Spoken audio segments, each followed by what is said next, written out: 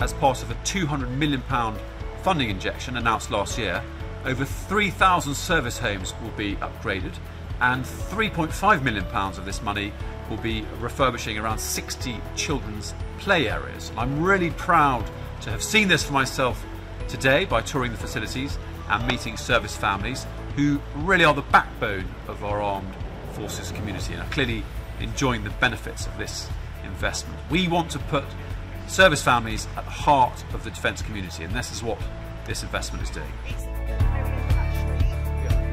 Houses that have been refurbished are like a new property. They have been rewired, new heating systems, new kitchens and bathrooms, and totally recarpeted. So the houses are in a very, very good standard for move-in and for economy stake as well.